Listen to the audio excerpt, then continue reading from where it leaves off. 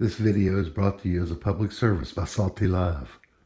SauteeLive.com, producer of instructional, commercial, and personal videos. Thursday night at White County Historical Society, John Pruitt, who many of you probably remember if you ever watched WSB TV or WXIA TV, will be the speaker at the Historical Society. He's coming to tell us about some of the things that he did as a commentator or whatever, anchorman and that type of thing. So everybody's invited to come out 7:30 Thursday night at the Historical Society and welcome John Pruitt. Well, Miss Judy, I'd love to be there, but we've got some competing events that night. I know the Rotary raffles that night. That's gambling in money. I'm sorry, you're out of order.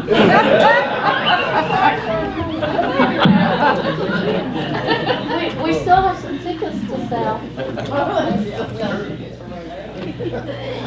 Can we solicit from the pulpit? I mean, okay. All right. Well, folks, we're going to hold on. We're going to get started. Commissioner Bryant should be here any moment. I want to, laying all jokes aside, I am going to be respectful. I want to change our agenda up real quick, and I think hopefully you'll understand in just a moment. If you don't have a copy of our agenda, we do have extra copies up here on the table. Let me start off officially. This is a work session for the White County Board of Commissioners, and today is Monday, October 30th. I've actually got 4:32 p.m. And what we do here in our work sessions, we actually go over business matters in the county.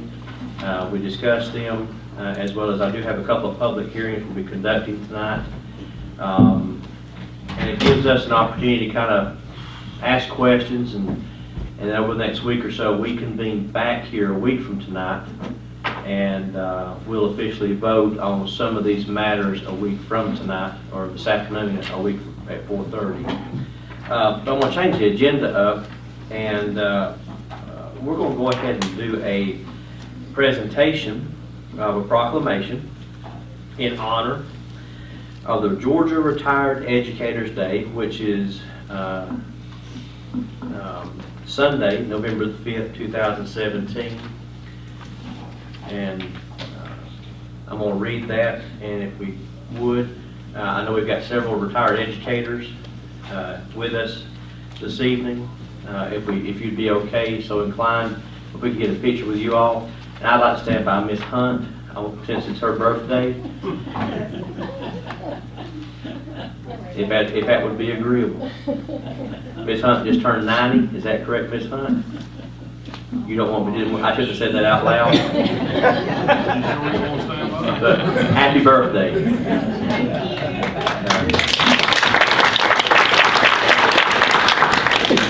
Okay, all right.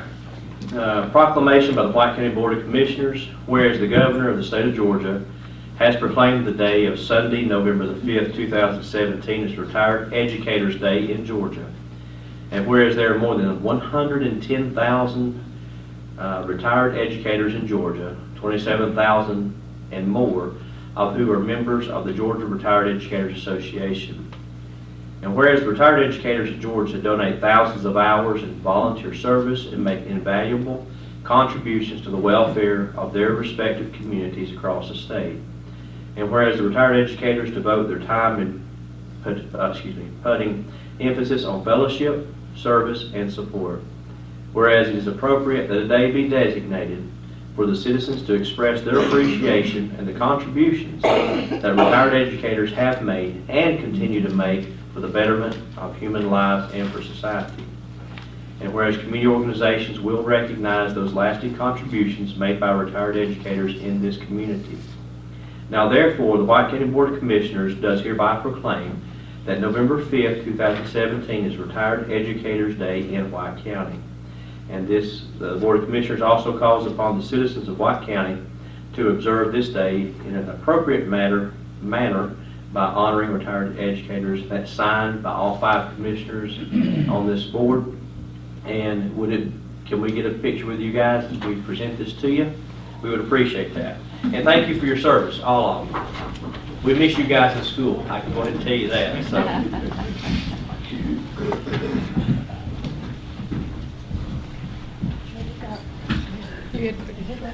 Go ahead.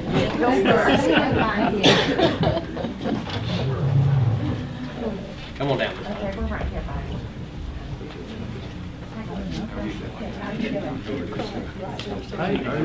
If you don't mind.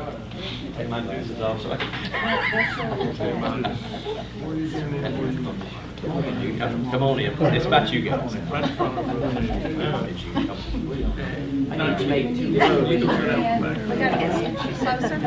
Closer? Close to your that's all right. All right, we'll start with Debbie, ladies first.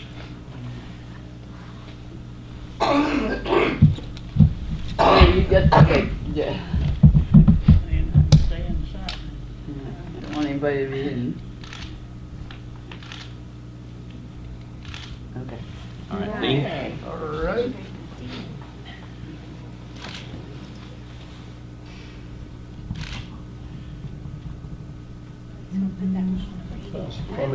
Yeah, somebody always says. Yeah, I like it. There we go. And Bill will have us on fetchyournews.com. Smile pretty. There you go. Thank you a lot. Happy birthday.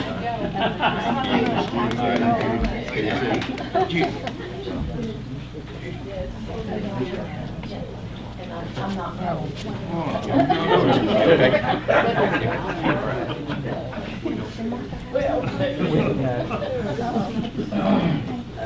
Let's see, this is going to, who's taking this? Are you taking this from?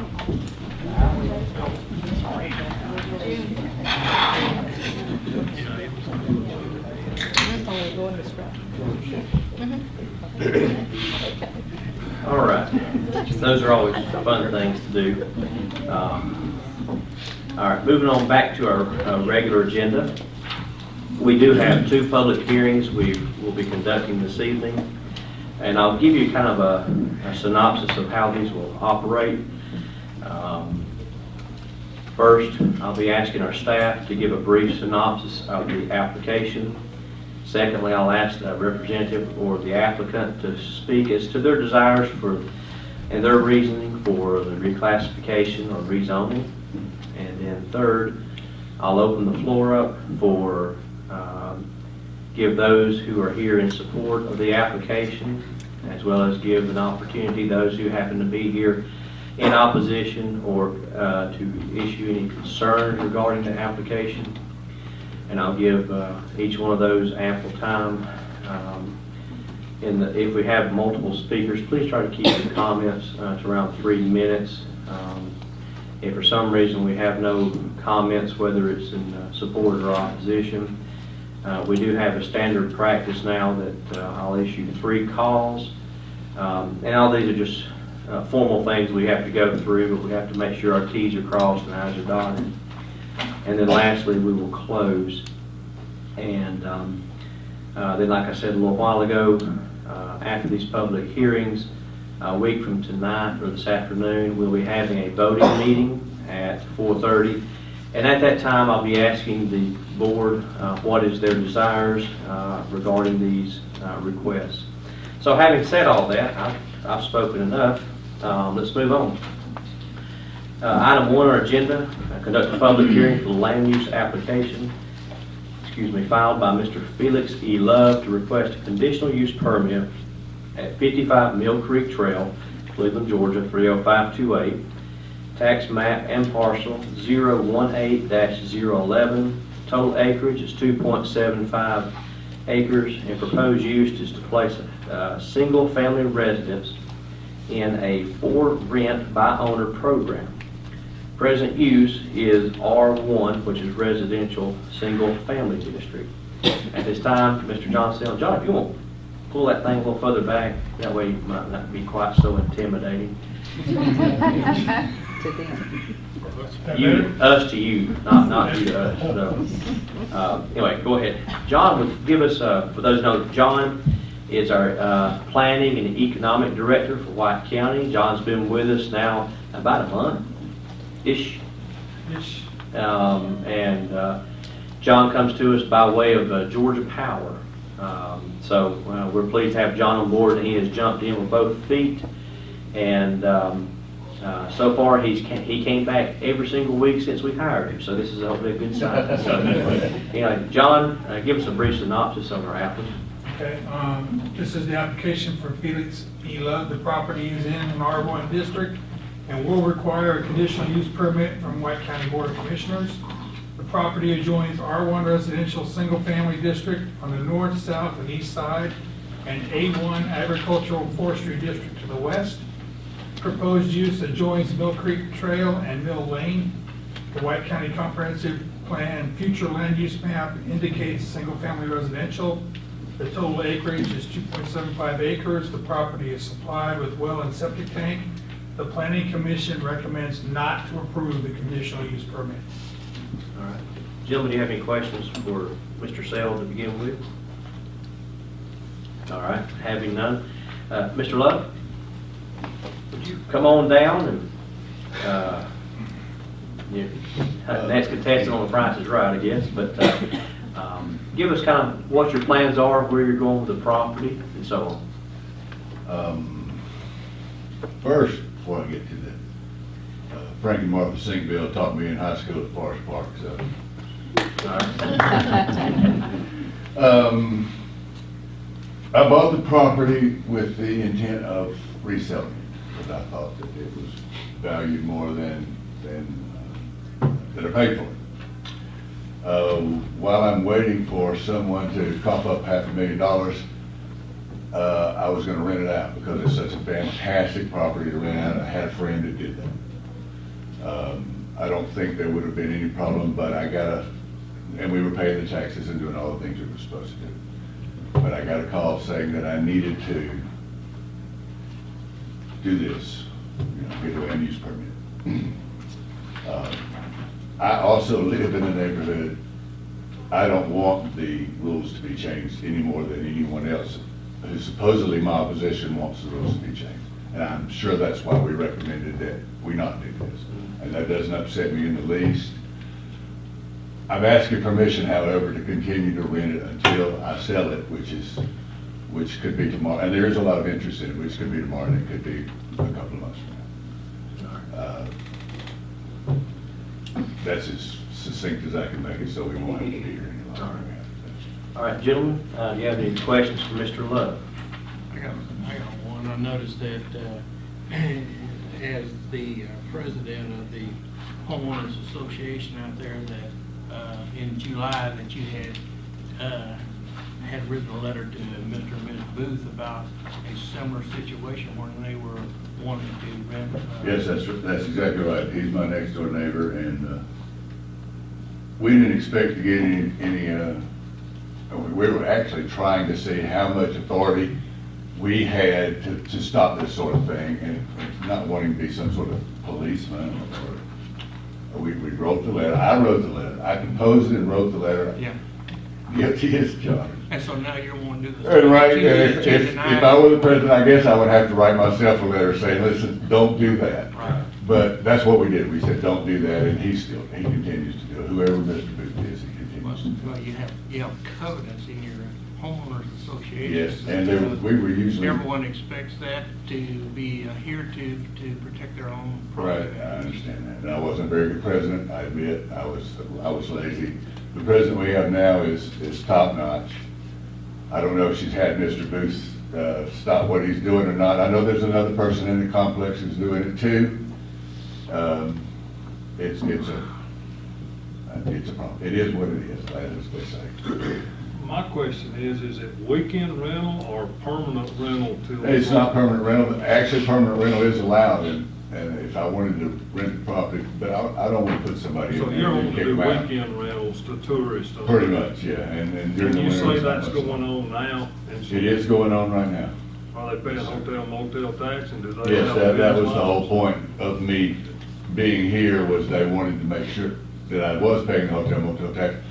I'm renting through another company, and the company, Pinnacle Cabin Rentals, is paying the hotel motel taxes. Well, I guess my question, and this is not pertaining to you, while it's fresh on my mind, I'm at that age that I forget pretty quick, as to our staff. Do these people that are doing this in this subdivision, are they licensed with a business to do that? And are we collecting hotel motel tax off of those that are doing it now? Therein lies the problem with vacation rentals, when these management companies manage and rent multiple properties. When you receive their checks for hotel motel tax, you do not know what specific properties that is from. And if some of y'all will recall, back a few years ago, we tried to require that they obtain that information and provide that to us. And that was something that they objected to, and the board did not require them to provide it at that time. But these management companies, we get a check, we get a form, we don't know what properties they're for. Well, that's not pertaining to what we're here for now, and I don't want to get sidetracked, but I don't want this board to forget what we've just talked about in the future. Well, while we're on that Pinnacle, are they here in White County, or are they over in Habersham County? Or do you know? I think they're in Habersham County, Okay. but they've got 52 cabins, and a lot of them are in White County, I'm sure, and so yeah. They are That's a licensed. question I They do can't have a answer. business license with White County. They do? Pinnacle does, yes. Okay. But I wasn't sure I about didn't get us sidetracked, it's Yeah, just that's- when people start. That's actually the question that brought me here, was Well, whether it's or just not I when was people doing start talking the right about thing by the places tax as code. tourists, then it kind of, we always think if you got tourist accommodations, then there should be, well, they should have a business license for that. And if it is a management company that's doing it, then they probably do have that license. But it's our responsibility to make sure that those properties we're collecting hotel motel tax off of those properties too. Mr. Love, I will make a comment. The property up there is beautiful. I mean, it's one of the top as far as Absolutely. aesthetics go. It's a gorgeous Absolutely. piece of property, back to back. And if gentlemen, you have any more comments for Mr. Love, I'm going to allow him to sit down unless you have any more questions at this moment. No, I do not. Okay. Mr. Love, feel free to sit down and we'll open the floor up in just a Thanks, sir. moment. Just my questions to staff. Special conditional use permit. Are we suggesting this go to an R3? What are we suggesting this go to, or just a special conditional use permit? It would stay R1, it'd just be a special use permit under R1, which is allowed under the ordinance. Okay. All right. All right. Thank you. All right. What we're going to do now, we'll open up the floor. This is the public hearing section. I'll open the floor, like I said a little while ago, first, those in support of the application, and then I'll allow the floor to be opened up for those who have concerns and/or are opposed to the application. When you come up, if you will state your name and your address for the record, we've got to get all this stuff on the register. So if I ask you that, there's a reason why. So at this time, I'm going to open the floor up. Is there anyone in the audience who would like to speak in support of the application? And if there is, I'll get you to come to the podium as we've done before. If you're unable, we can push the podium a little closer to you. It's mobile. So, all right, I'll ask a second time. Is there anyone who'd like to speak in support?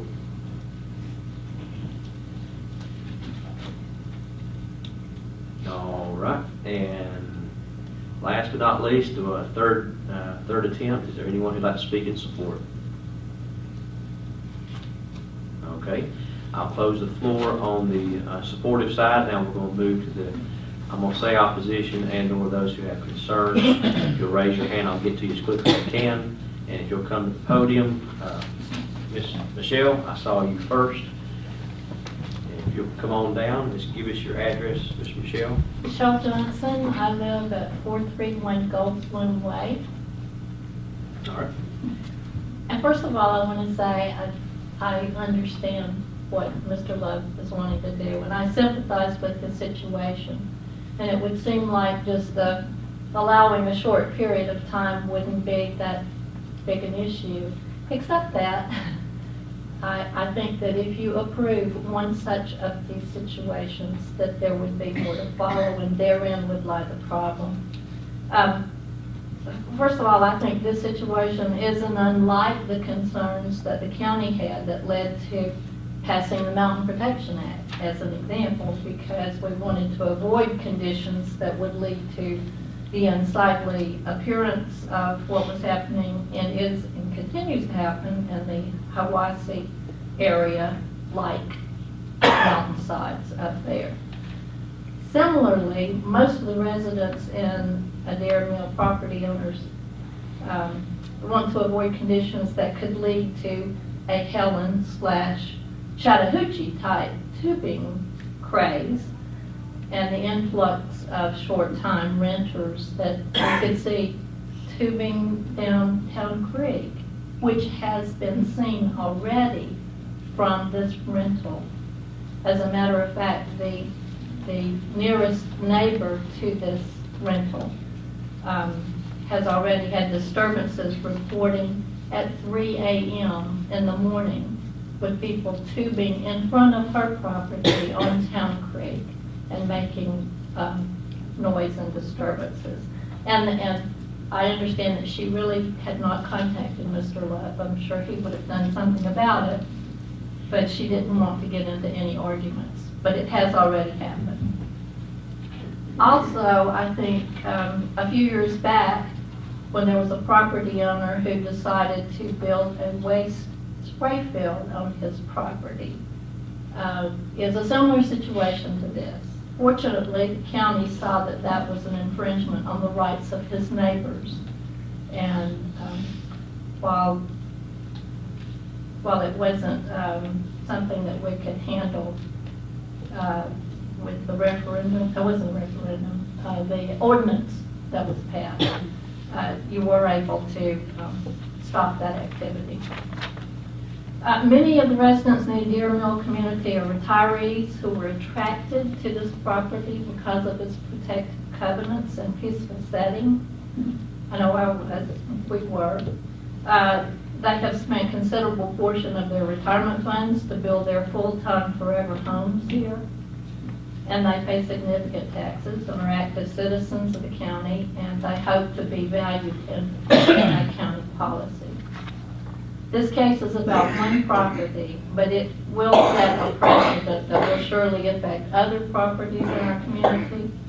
And there are others who would take any approval of this request as a green light to pursue short-term rentals and businesses among these residences. That concludes my comments. If you would allow me to, I have a letter from a property owner who was not able to be here today, and it's just a brief letter if you would allow me to read it. And if you could leave a copy of that. This is your copy. This is from Cindy Bailey, who lives on Mill Creek Trail. I don't know what the number is. This is to White County Board of Commissioners. Please accept this written request as my sincere objection to Mr. Love's conditional use permit from the current residential use only R1 status. As a new resident and homeowner in White County, I applaud the board's decision to adopt a land use plan and protect property owners' investments. This and the fact that I was presented the Adair Mill homeowners' covenants upon purchase of our property is the reason I felt confident in choosing to purchase the land in the Adair Mill community and build our new home. Unfortunately, I have lived in a neighborhood where property values decline due to such variances. As a result of declining property values, the tax base declined as well. Therefore, I ask you to take these facts into consideration in making your decision. Mr. Love wants his conditional use until he can flip the investment property at 55 Mill Creek Trail. Once such uses are granted, it becomes easier for potential new variances to be granted. I ask you to protect not only mine, but every homeowner's investment in the Adair Mill community by honoring our covenants and maintaining the residential use only status of our neighborhood.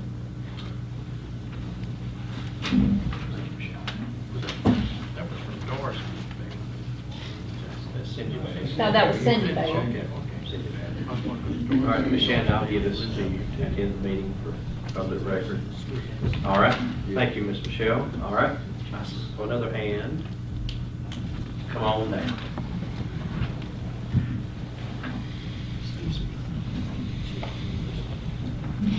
I'm Carolyn Miller, 1167 Mill Creek Trail. I'm also president of the Adair Mill Property Owners Association. A lot of us have difficulty with this request, and some of what has been said already, I will skip because I'm not going to duplicate everything. I just wanted you to know that the covenants of our association, along with all the other Adair Mill subdivisions, approve of nothing but single-family residences. That's how the property is to be used. And it goes along with what you people have decided for the land use program. So we're hoping that you're going to stick to your guns there. In 2004, in July, our association, by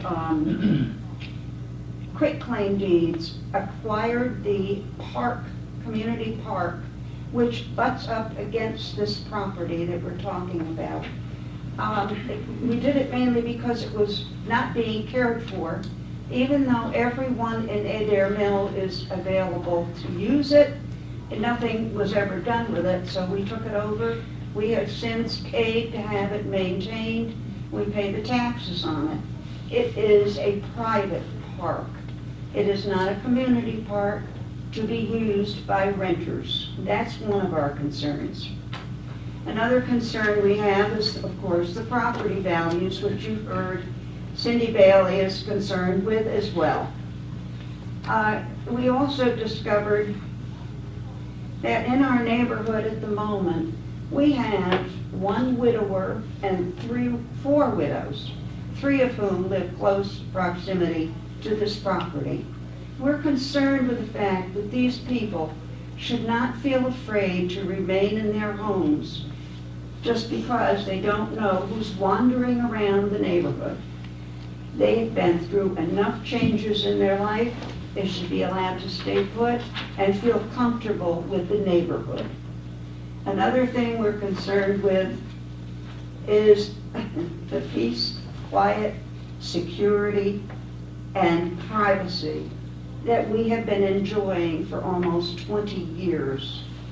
Most of us built our homes here as retirement homes because it was away from hustle and bustle.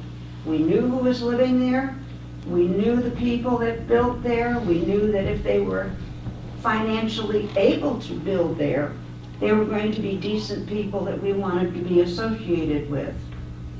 One of the things that bothers me the most is that a lot of these people that come to rent for a day or two, or even a week or two, don't notice that our private roads are labeled as 25-mile-an-hour speed limits. We have a lot of people that walk these roads. There's a lot of animals that wander around, and we want our speed limit kept low so there's no accidents or problems. They also do not know that most of us do not hold ruckus and loud parties because it's Friday or Saturday night. We also do not leave litter on the sides of our roads. And none of us leave our garbage outside for the bears to come and rustle through. We really want this neighborhood to remain as is. We do not want strangers. We do not want people that come and go at their leisure. We've seen people stop at the corner near our house in the middle of the night, parked in their cars, wondering which way to turn because they forgot where they were going. It's a wonder we haven't called the sheriff more frequently. But people wandering through our neighborhood this way just is not acceptable. And we do hope that you will see our point. We do feel sorry for Mr. Love. He's gotten himself into a position that he can't get out of, but things happen. We should not have to give up our rights because he made a mistake. Thank you. Thank you, Ms. Miller. I had a question for Ms. Miller. Yeah, let's wait at the end. All right, is there anyone else who has any comments, concerns regarding the application? All right. Going once. Now try to be careful. I don't want to prolong something just for the sake of prolonging in these public hearings. All right. Second call. All right. Third call. Okay. Public hearing section is officially closed. At this moment, the chair will recognize Commissioner Goodger. Commissioner Goodger. Yeah, I have a question for Ms. Miller right there. I understand that there's other people that have vacation rentals out there. We believe so, but we have no definite proof. No proof. So are you doing anything to see about getting them? I'm sorry. Are you doing any? Are you being proactive to get that taken care of, or to? What is? Yeah. Are you? What he's asking is, are you looking for? We did call the planning committee and let them know that there was someone next to Mr. Love that was doing. In fact, I think that's rented more frequently. Of course, I know it because I'm right up the street, so I get the noise. But yes, we tried that, and I don't know what came of it. These people bought the house about 2 years ago. They reside in Florida. I've never met them, never seen them at a meeting. I wouldn't know them if I tripped over them. I think they bought it strictly to rent. It's not a very great house, but it was great for rental. That's all we've done. Especially when your covenants, when they bought the house, they got a copy of the covenant, so they knew what the covenant said, that wasn't allowed. Or they should have known that that was not allowed. Okay. Gentlemen, do you have any other questions or comments? She couldn't hear you. Oh, I'm sorry. You Mike? He was wondering if they were given the covenants when they bought the house. Oh, I'm sure they were. I can't be positive, but generally the realtors and people, the lawyers that are closing these houses, contact us for that and make sure that they do get a copy. I've taken care of that job a long time, but I don't remember getting a request for this particular owner. But he was one of the original owners, in fact, helped set up our association. Very aware of the covenants, but it doesn't help much. A lot of people know that the covenants haven't been enforced that well, so they don't think about it. Well, one thing we have to be careful as a body, it's not the county's job to enforce your private covenants. That's not our role. Our role, but does catch our ear is when we have seasonal rentals that are participating and not paying, what's good for the goose is good for the gander. Sure. I think you know what I mean by that. So we did send out a registered letter to this person, and it came back. Never got a response from them. I do know they pay their dues every year, but other than that, I don't know. all right. I'd like to. Any other comments? Okay. All right. Mr. Love, to kind of get, like I said a little while ago, just to reiterate, this body will come back together a week from today, 4:30, and at that time it'll be the official voting meeting, and I'll ask, what the board's pleasure. It could be A, to approve, decline, or if there's additional questions, it could be tabled. So I'm just trying to give you a little bit of insight. But thank you. All right. All right. Let's close in item number 1. We're going to move on to item number 2. And if you would like to leave, now would be the time. I'll wait just a moment just so we won't have... You're welcome to stay. I mean, I don't want you to feel like we're forcing you out. You have the legal right to hang out with us if you'd like.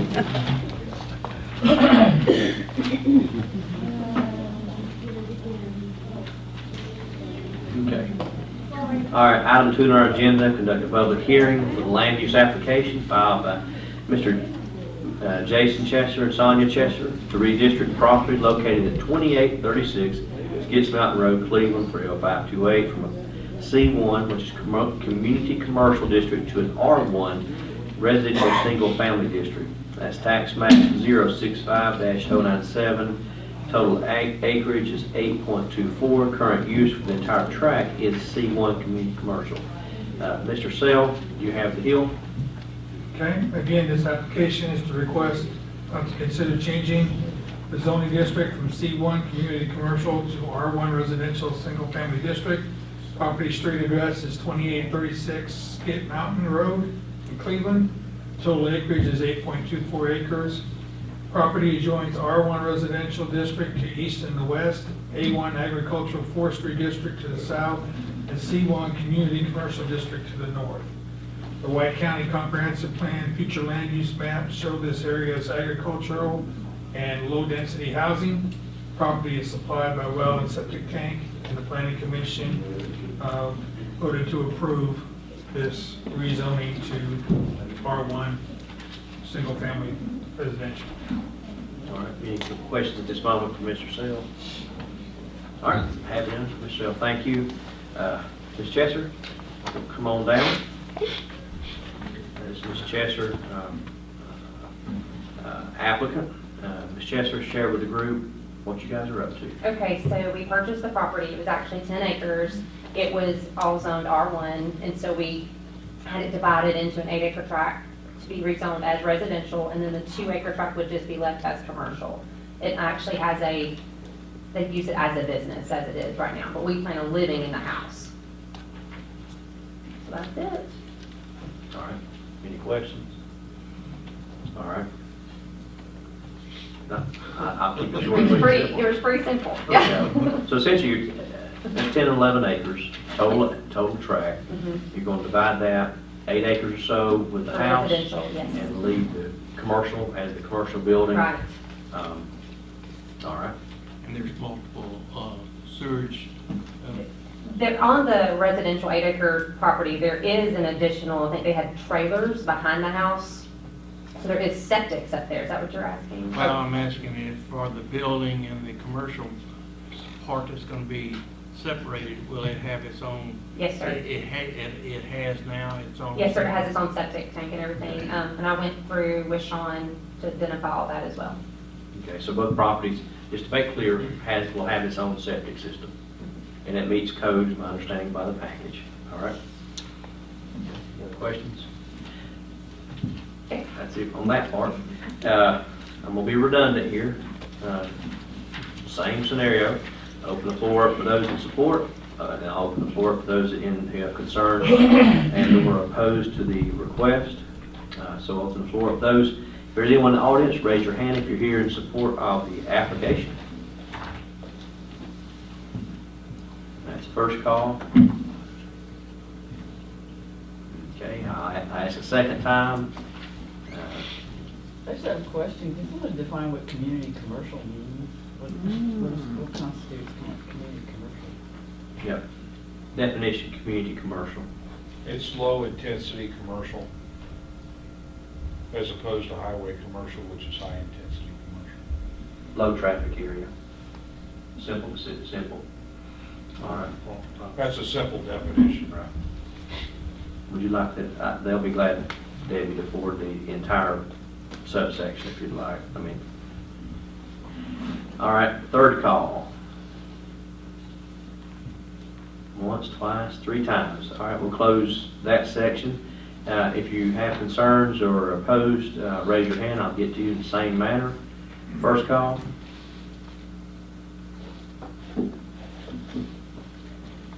And second call.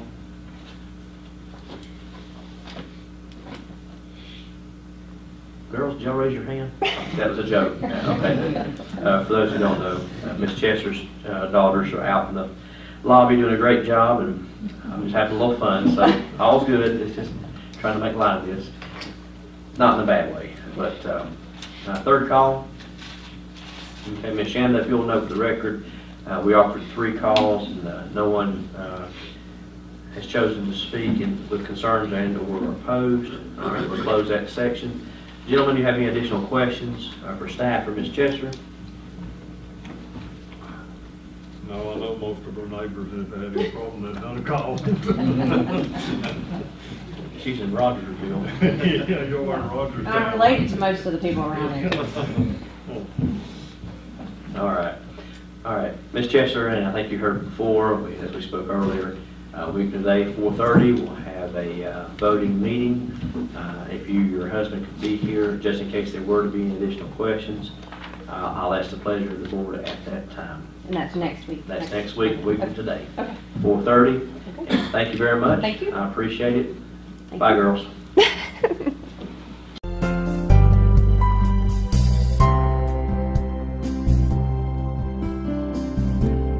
This series is about balancing color.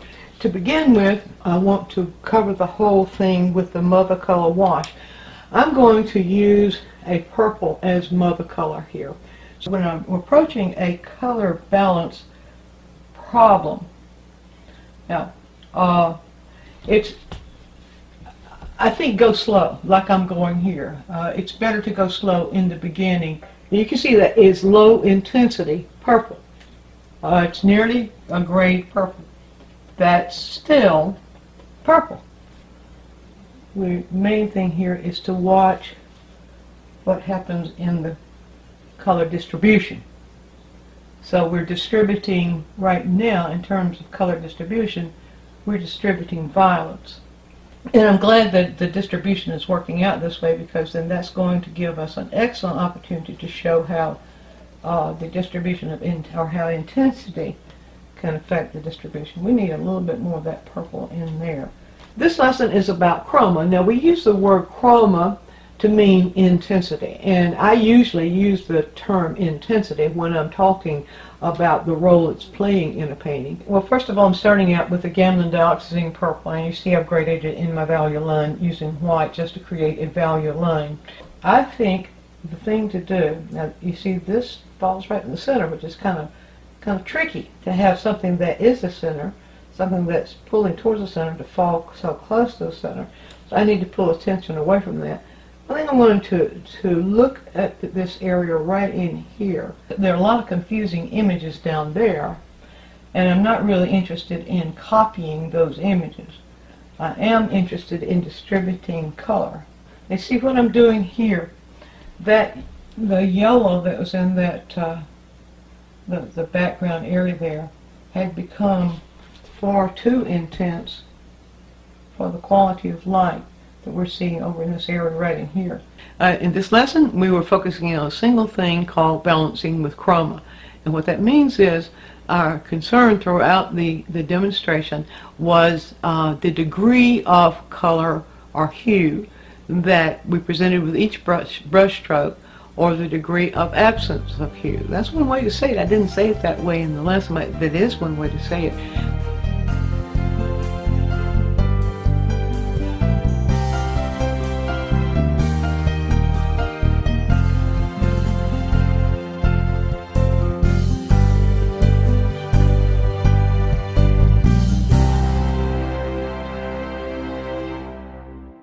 All right. Moving on. Moving on to item 4, discuss spring 2018 road paving project by commission district. And I don't want to belabor the point here. Gentlemen, I know each of you have some roads in your district that either A, to be paved, or B, to be resurfaced. I'll start District 1, Commissioner Goodyear. Okay, I guess the highest priority that I have in my district would be the old Blue Creek Road going into Lacey-Ola. The big problem right there is that the road is real narrow just before it gets into Lacey-Ola, and thankfully there's been a little bit of progress made on trying to get that a little bit wider at the end. So unless we can get that resolved down there, I wouldn't want to put that on the program. I'm hoping that it might go forward. But if that's my second priority would be the Claude Sims Road over there.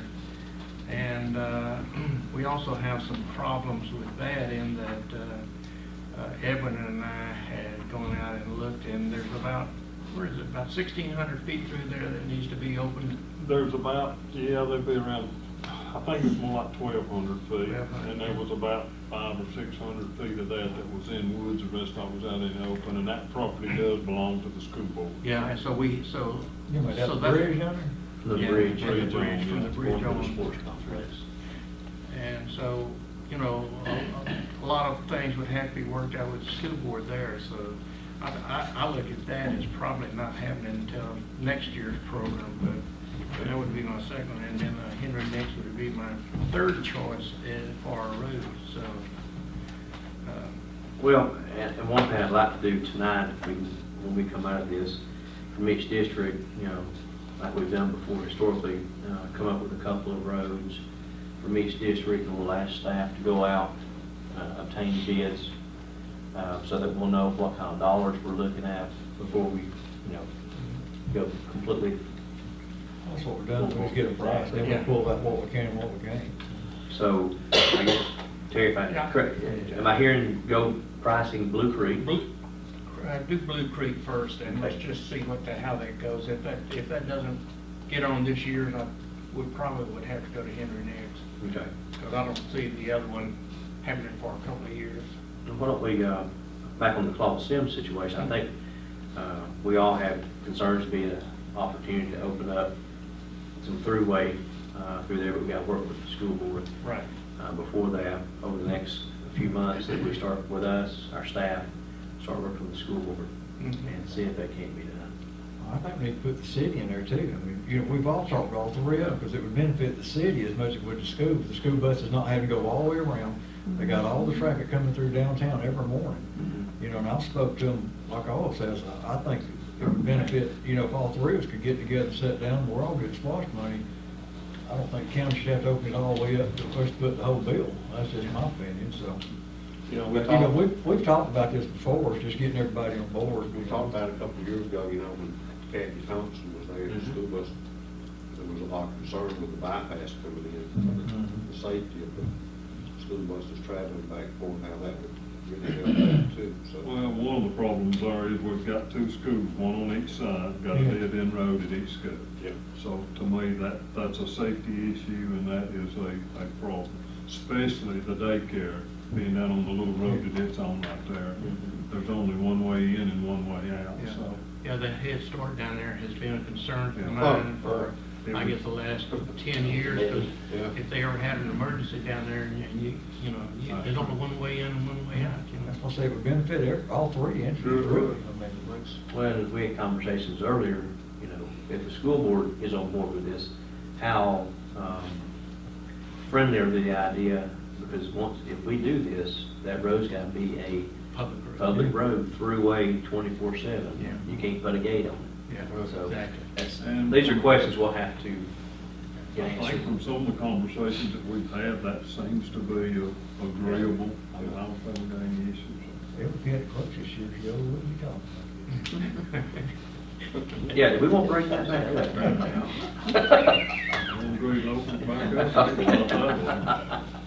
All right. Okay. All right.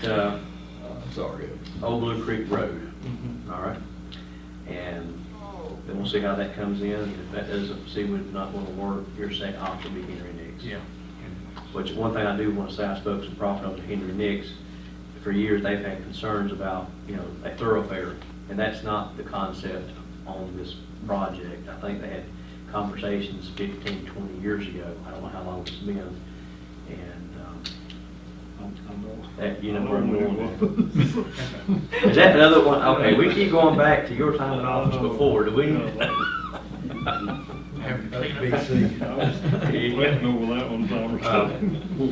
But what we're talking about here is enough for two cars to safely traverse east and west on that road. Also on that road, Terry, I think you'll find that you talk to Dave or staff, I've always thought there was right-of-way on that road. Now, some of the property owners says there's not, but I think if you look at the books, There's very detailed minutes back, I mean, a few years after I came to work here, maybe it was 10 years ago, where all that was researched, all that was, and there was a lot of opposition at that time. But of course, that's been But a they number were of years trying to pay ago.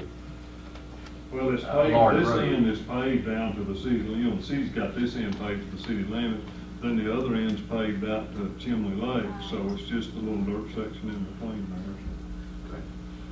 All right, well, that'll be your second item. If Right. something- Okay, all right, District 2, Commissioner Hall. I have, for number 1, Sam Craven Road. We've had it on the so-called list that's been going around the county since before my time. So, all the residents there keep, you remember that one too? That's your fault as well, so.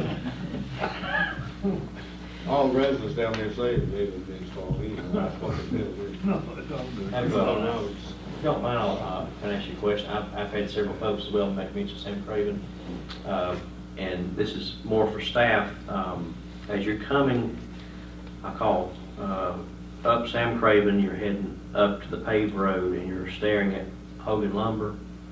When you're coming up, we're gonna need to do some shaving.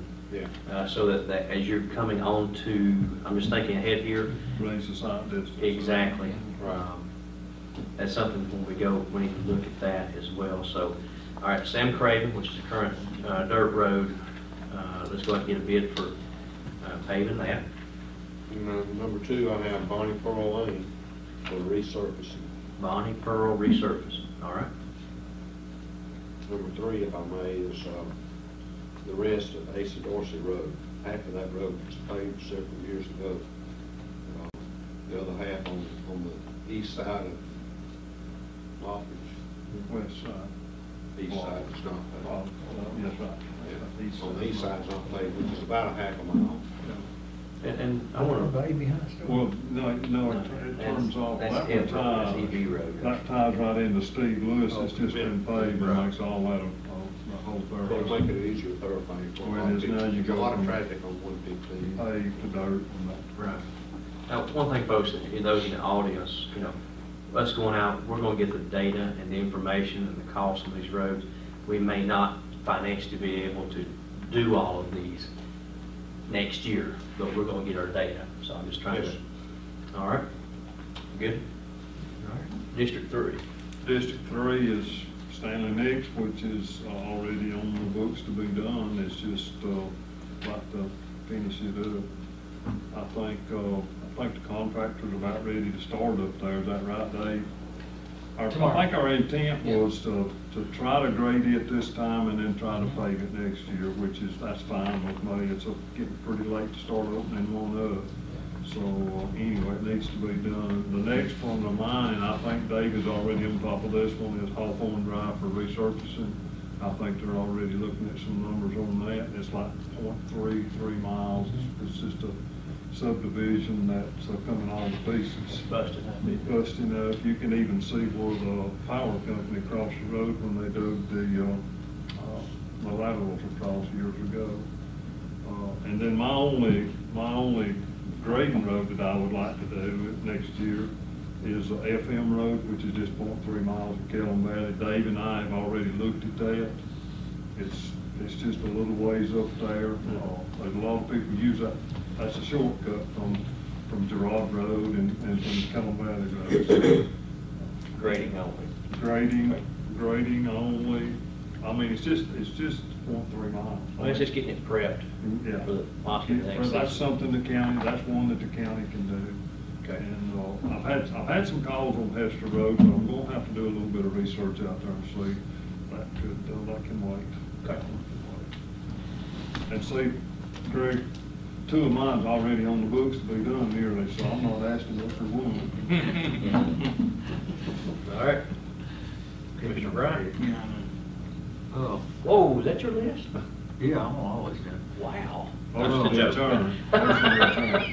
Before I get to the road, I had a phone call out by your house out there on asbestos. I've got a complaint about the white line on the right side in the town, if there is no white line no more, you can't see like, which, I mean, you can see the edge of the road, I think on the upper end. Well, there's hardly any on Asbestos Road, there's not any white lines hardly Somebody anywhere. complained about they couldn't see that, I haven't been down in a while, that's why I asked. Well, I can tell you this, I know you this travel is, there. it's both theirs. I'm not gonna mince words. We messed up. We had an opportunity, we should have widened the road. I agree with that 100%. I agree. Well, I mean, we learned. And that's been some years ago, I understand that. I traverse it every single day. I promise I'll pass that along, we can get staff just to, I don't know if we can even put them. They talking about passing a school bus, of course, I know it's early in the morning, it's still dark at 7:30, and trying to see and can't see the edge of the road, you know, without the. There is a the line, ton you know, of traffic on Asbestos roads, and that cuts through Joe Black Road. There is a ton Oh, I of. know. And they're heading up for alternate 75 as well. Those people on alternate 75 are using that to go to the Yona School. They haven't go to the Yona School over there. Yep. And they're using those. Well, a lot of folks, and I've noticed that they are flying through Babe Ruth's first wife's old home place. You know what I'm talking about, but anyway. If you want to stay after the meeting, I'll share, I'll tell you, that's that deep curve right past the rec department on the left. That's where, Yes. Yes, we've had over the last 40 years, no dance in that curve. So. My crews have been working on Joe Black Road. You get your butt run over up there. Yeah. We don't want to tangent there. On my two roads, I want to look at it to see what it would cost to repave Cedar Holler Road Repave Cedar Hollow. and repave Salty Woods Trails Road. What distance, you know, the length of those? Yeah, the Salty's 1.03 and Cedar Harbor, I'm not sure. Okay. But, you know, I just price it and see. All right. And Paving Road? And then the ones I just want to look at, which we priced it last year, bring up Joe Franklin Road again, the estimate we got, to see if we can do anything, maybe we can possibly prep it, get it. I don't know if we can do anything with it, I'm just, you know, just look at it again. And then y'all gonna laugh, but up there at Dandy Lane, I'm not talking about the whole road, I'm talking to the top of the hill where the shop goes to the Helen. If that guy's gonna put the motel in, then I know he's gonna have to pave it, now would be a good time if we can get some right of way, if we can, and I'm not saying we're gonna do this one either, just, you know, see what it would cost, if we can, the property above it said they would give some too, so if nothing else, we could just get to the top of the hill, because that's gonna be a, you know, once they get that hotel going, that's gonna be a big tax. From where the hotel The roads in Okay. in the county, yeah. From where the right beside hotel- road. Yeah, but the hotel's gotta pay from 75 Up to their property. up to their. And I'm talking about going to the next piece of property, it's Forks, there where you go to the left of the Helen, where Terry Sims' place is. Yeah.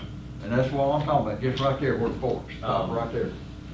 Mike, let me ask you a question. If it can be done. Have we learned any information regarding the hotel and the plans? Have we heard anything the last couple of days? I haven't asked you. Not the last couple of days, but the last conversation I had with Jerry Elkins and Helen is they're not gonna issue a CO until that road's paved. Okay. All right. Yeah, I'm just saying, just look at it. All right. That's what's All right. Will we allow them to take?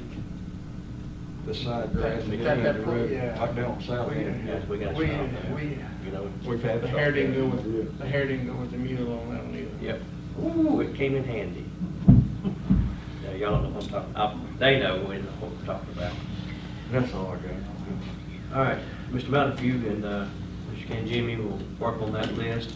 We will do that. Get some information in the coming weeks. We will do that. And we'll come back at a work session at a later date.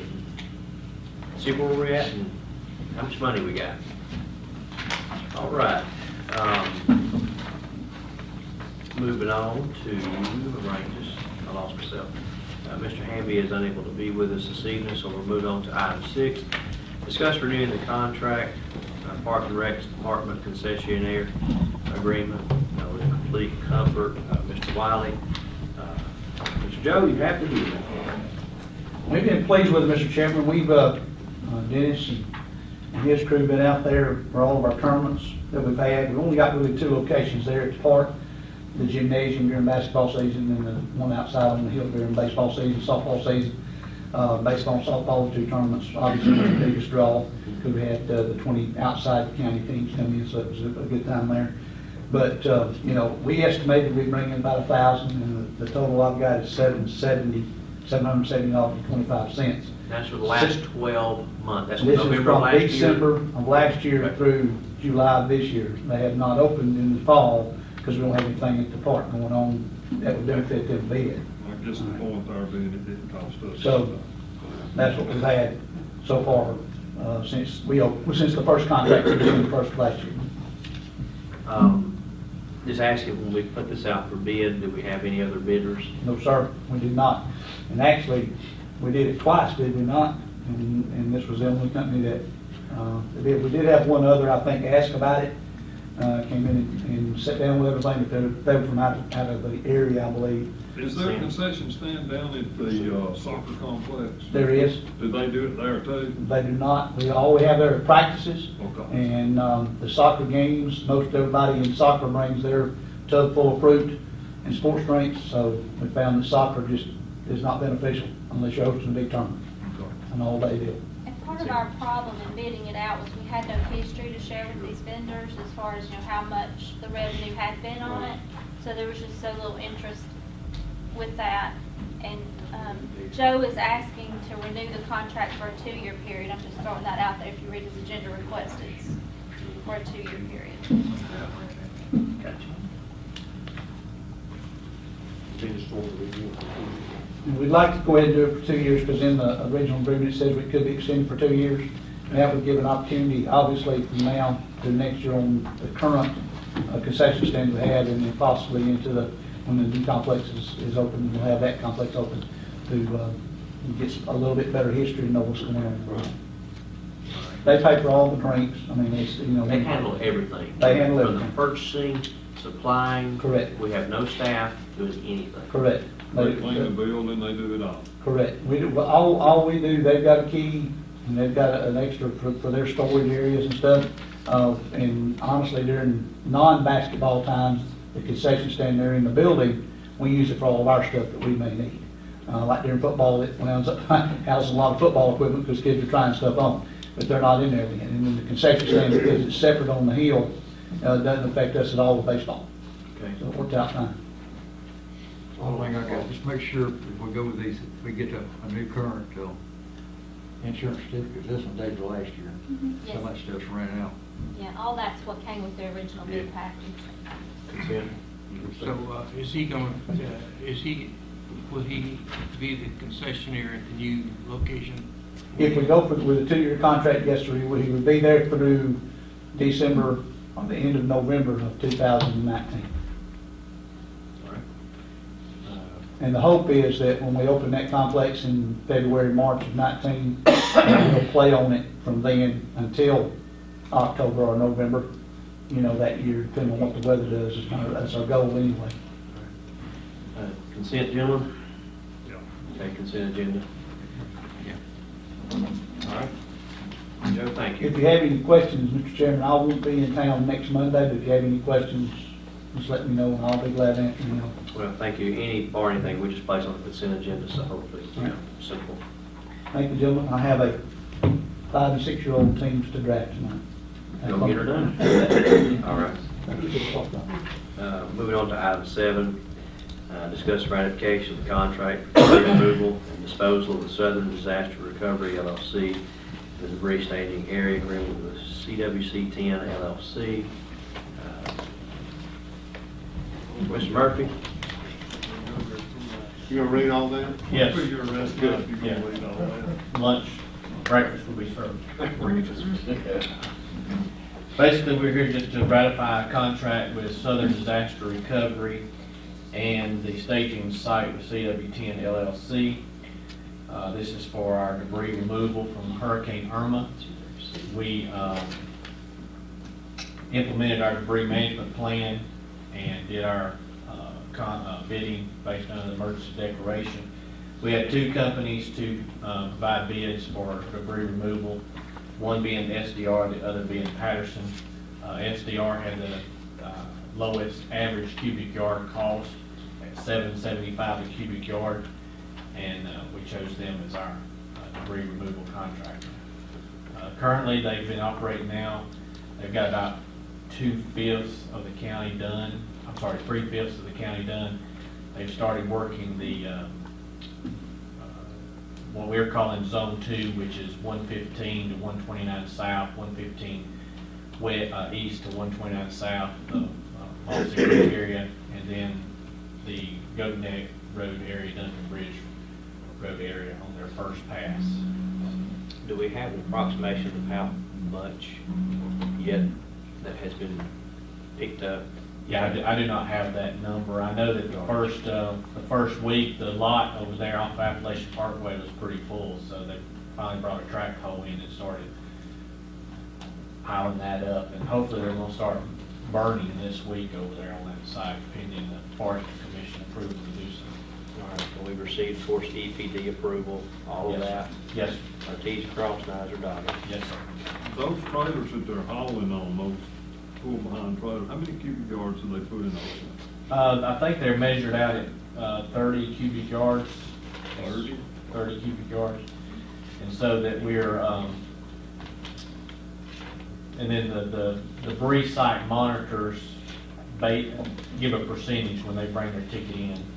So they do a percentage on what that is. Is that, you mean when they bring a weigh ticket in, did they weigh this? They don't weigh it, it's just estimated on how much is in the trailer itself. So they'll look at a trailer and say it's 100%, nothing's ever 100%, but it's averaging anywhere from 70 to 90% full. Now, because under the, Money on that. under the, No wonder they're driving new trucks and pulling new trailers. Did, you might have said, I wasn't listening if you did this company bring all their employees, or are they hiring local subcontractors? They attempted to hire local subs, and could not get in to work for the amount of money that they were willing to pay. Okay, I just wondered. Yeah, I think some of the local subs was wanting $14 a cubic yard. Their contract is only $7.75 a cubic yard, and on average, like in Houston, Texas, and South Florida, they're only paying like a $5.25 a cubic yard. Really? Why are they asking so much, then?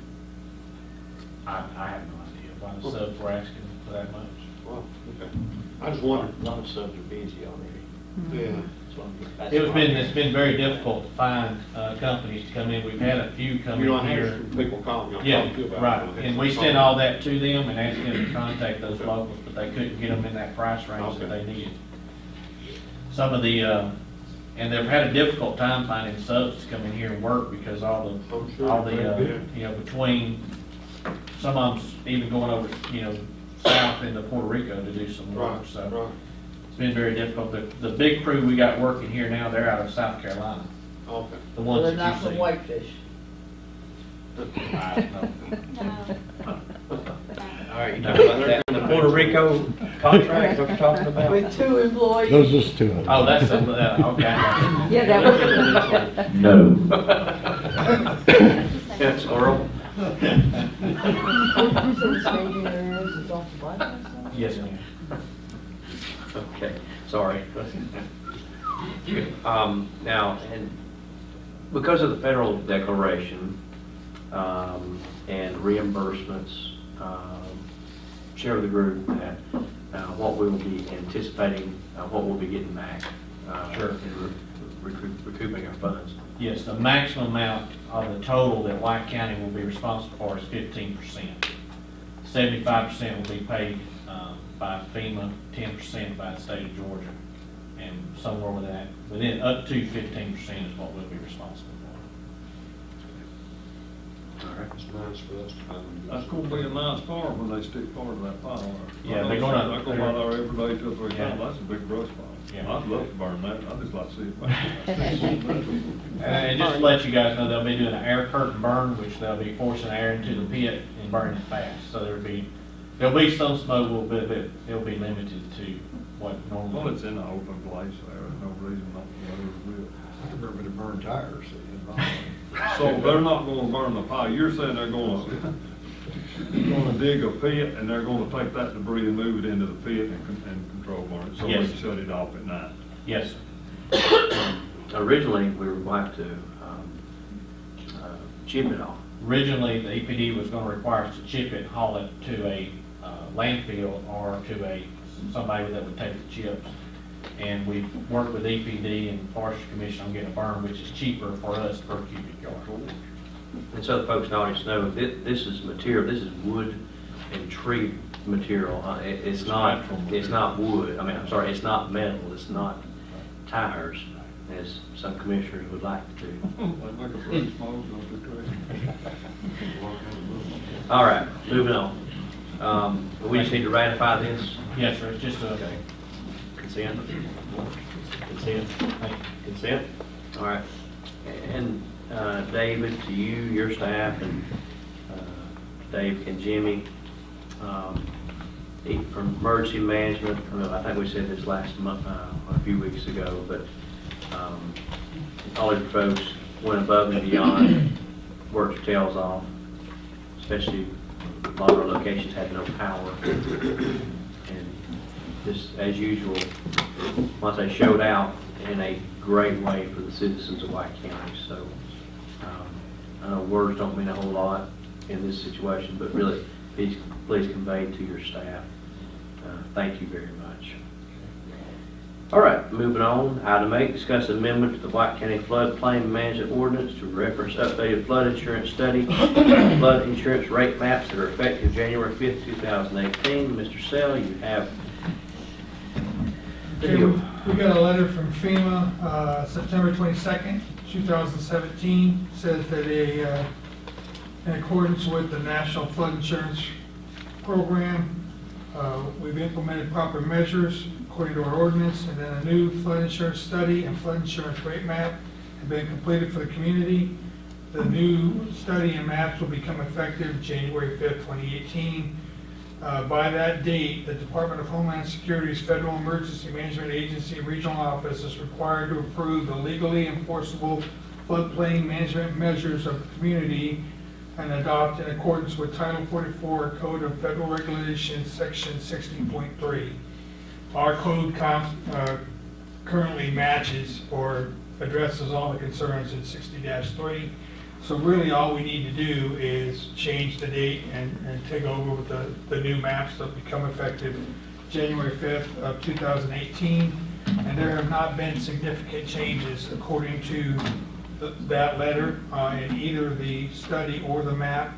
But we will have a meeting with GEMA and their consultant and the DNR and FEMA folks on November the 28th with our mapping folks to make sure that we got the current map or the new map that will go into effect January 5th.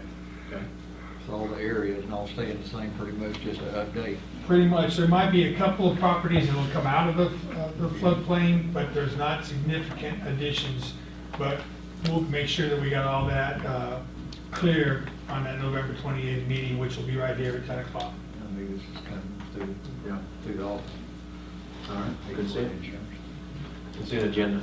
Okay. All right, thank you. All right, moving on to our discuss upcoming board appointments. Board of Assessors 3-year term expire December 31st. Just in here. If I recall, we did have Mr. Glover asked for reappointment. Mr. Glover has asked for reappointment. I have not received any other applications for that board appointment. Okay. Yes.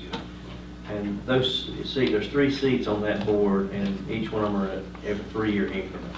So 1 and 1 and 1, so consent. Consent. Mr. Goodrich. Consent on Mr. Glover, Shanda. And then on the building authority, we have 3 appointments for terms varying from 1, 2, and 3 years. I didn't have anything else in my package. Do we have any applications? I received one today from Mr. Muse. Is that right? Am I saying his name right? He's attended a few of our meetings in USC. Oh, that's the fellow who I'm sorry, that's not professional, me saying it quite that way. But that's the guy who does the computer stuff and or websites. Yeah, marketing. He does Muse that. Solutions. No, his name is Muzika. I think his wife is accountant. Monica? Yeah. Anyway, I'll send that to y'all tomorrow. Okay. The one that I did get today was in my box this afternoon. And then all the others that I have spoken with whose terms are up are wanting to be reappointed, so. Will you just email us all that I will, information? absolutely. I'll And send it to we you. can address that at our next work session. All right, and last but not least, under our library board, Mr. Humphrey's here, but we have a proposed appointee, Miss Susan, and I will debate. If I'd have said that, it'd been wrong. If you, so I would say debate. You just spell it instead of. Okay. Just say it, yeah, say it instead of. Yeah, I said debate. Not debate. What's the pronunciation? Debate. Just like it says, debate. Anyway, Read it. she's a retired educator. Yes, she had been serving as representative for the Board of Education, and with them dropping their funding, basically no funding, no representation, and so what we're doing is asking to increase the Board of Commissioners representation and keep her on. I know that I had heard the word the school board was cutting their funding. What does that actually cut out to your budget? $5,000, that was for materials for children. Well, that's not enough. They didn't have a seat in the first place. Sorry. You Yeah. don't have to say that.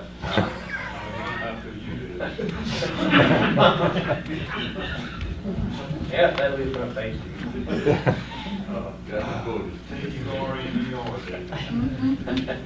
EWIN. All right, I'll make it short, sweet, and simple. Consent. Consent. Consent. Thank you, John. All right.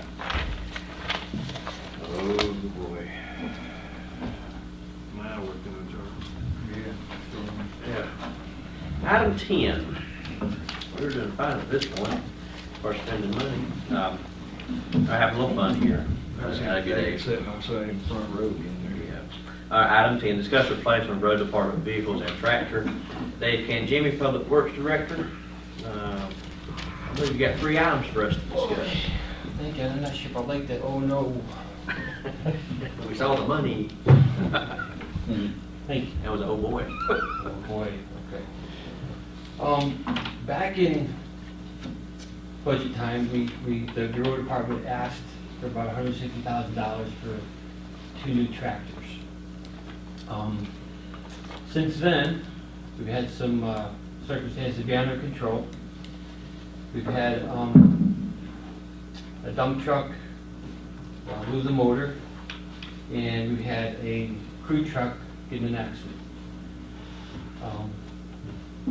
So what I'm here for is I was asking about $160,000, and with what I'm asking for, it kind of brings it up to like what, $210,000. So that's a $50,000 change. If I can explain that change to you, the New Holland tractor, it's a 13-year-old tractor, and if we can trade that in, we'll get $6,000 trade in for that tractor. Okay, and we got state contract pricing for another tractor for about $41,000, so we can get that tractor for about $35,000. We don't really have to bid that out because it's state contract prices. That's just approval to be put on the consent agenda for next week. How many hours is on this New Holland, this 2004 tractor? How many hours? Oh boy. That's got my hours on it, sir. 13 years old. I've got all the information in here except for hours on that. Did you do that? Maybe. Let me see. They don't go by mileage, they don't tractor, they go by hours. New Holland, 1663. This is for a mower, correct? Okay. 45 4,583 hours. 4,500. 4,583 hours. Okay? Okay. I did have that information, okay. So it's a mower, bush hog tractor, pull bush hog. That's gonna be a pull behind. Yes, sir. Yeah. Got it. Enclosed pull behind. Tractor bush hog. Yeah. Push hog, yes, sir. You got a bucket on the front? No bucket. No. Well, didn't we just buy a new tractor 2 years ago? Or was that the one with the sidearm? Not one 10 years ago. No, I mean, you know, I know we did. Our newest one is a 12 New Holland. That was the sidearm when we bought it. Yeah. Okay. What is this, 70 what horsepower is this one? The proposed one? 70? The new one, 70, yeah.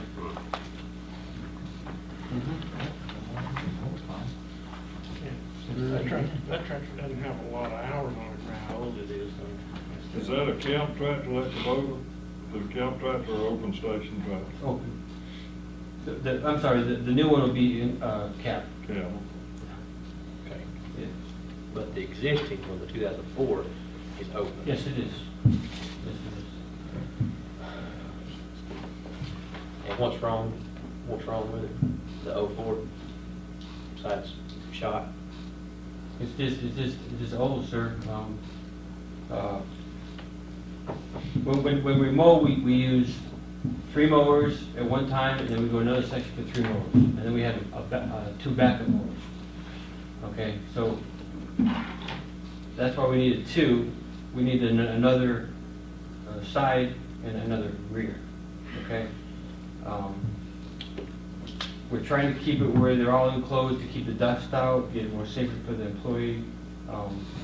And talking to Hall County, Havisham, and Lumpkin, they purchased these Kubota tractors. So what kind of problems are you having with this new haul? I wouldn't be worried about this, I'd be worried about the yellow jackets and the hornets, is what I'd be worried about. Well, I mean, apparently if it's a 2004 new haul, it's never done anything but pull a bush hog. Yeah, we put some money into this too. You know, we have to get a better line of tractors. We have, I'll tell you right now, we got a 1978 Ford. We got a 2004 New Holland, a 91 Ford, a 95 Ford, a 7 John Deere, a 10 John Deere, and a 12 New Holland.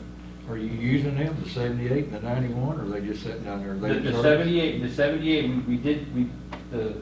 the Ford, the 91 Ford, I'm sorry, the 78 Ford just got in an accident, so that one can't be used. That was hit by a garbage truck. We filed a claim, but we could only pay $750 for the thing, so. Okay, but it's a good backup. It's still a good piece of equipment. Yeah, but they're not gonna pay us much for it. We're still working on that. So Well, now I we think got- Edwin was maybe alluding to on the new Holland that you want to trade with. If it's still useful, nothing's wrong with it, why can't we still I use mean, it? yeah, we're talking about older tractors are sitting there, we're replacing some of the later We ones. got enough, that's still just keep it and use it, and we got another tractor there. Keep what Keep the 04. The 04 New Holland. And replace the one And the that's 78 that just went down. It's Yeah. gone. Let the 04 replace the 78, and let's buy possibly a new one, is what I think I'm hearing. That's what I'm Well, understanding. for $6,000. we get nothing for the old one. We get 6,000 for this other one. Yeah, that's what we're saying, we're saying keep that tractor and then possibly buy another one. Can you still use the 2004? I think that's Edwin's question, Yes. you can still use Yes. it. Yeah, I think my question's turning into a comment. I think we're at $6,000. I think we're giving the tractor. Well, yeah, we are. That's what I I was think so. Why can it be used? John Deere would Put it only on give gov us deals to see what they 4,000. bring on gov deals? Excuse me? Has it been put on gov deals to see what they bring on gov No, deals? that was just for at Well, you know, they're gonna trade you, and they're gonna give you $6,000 for that tractor, and they're gonna turn around and sell it for about $9,000. They're gonna clean it up, sell it, make about $2,500 per tractor. I think good for them. Might pay, you know, but it ain't good for us. You know something, I'll be more inclined to keep the 04 and just look at, if we're gonna buy one, just buy the 817 outright. I'm just trying to be a team player with. No, I understand, but Getting rid of the old stuff and getting newer stuff. I understand, but we're trying to get you, we're trying to scotch you with an old one to replace that 78 that just went down. And 04 is only 13 years old. Okay. And we've got a history of running stuff to the wheels fall off. Literally. And if it's still running, is the motor still strong, and is it still running? We've been putting money into all these tractors, but yes, it's still a good tractor, and that's why we could get $6,000 for it. They're just all old tractors. But yes, we can keep that tractor if that's what you want. Yes, sir. Got something on the regular vote? All this? No, that one. Or do y'all still strong enough you want to consent agenda that one? It's just the tractors, all we're talking about. We don't think that would be, put it all in one. No, we're going to address it one time.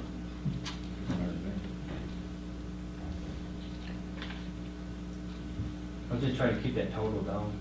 I understand. No, and we understand that and appreciate that, but I'm just thinking down the road, next, in a few months or whatever, we're gonna say, well, we lost a 78 tractor, we're one tractor down, we'll have to buy another one. So why don't we just keep the new hauler if it's still workable with a bush hog, and keep doing a little light stuff with it or whatever we need to do with it, maybe. I agree. I mean, it sounds like we just had one got run over and destroyed, and we're not replacing it, we're replacing one that runs, running and working. you want to just do a regular vote on just buying the Kubota outright? Or you want consent to? Is Kubota on things doing a contract? John Deere had state contract price, but it's $20,000 more for maybe four horsepower more. We couldn't really get apples to apples. Once again, trying to save a little bit of money. Well, Yes, I there's love nothing John wrong Deere. with Kubotas. There's nothing wrong with Kubotas. John Deere was 20,000 more? Yes, yes, sir. Yes, sir. Trying to get close to apples to apples. How about the warranty? Are the warranties similar? Okay. Yeah. Let's see. Kubota probably got a better warranty than John Deere has.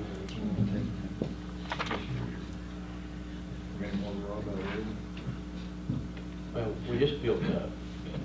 Because we haven't spent anything in the last couple of months. So we just talking about buying that Kubota.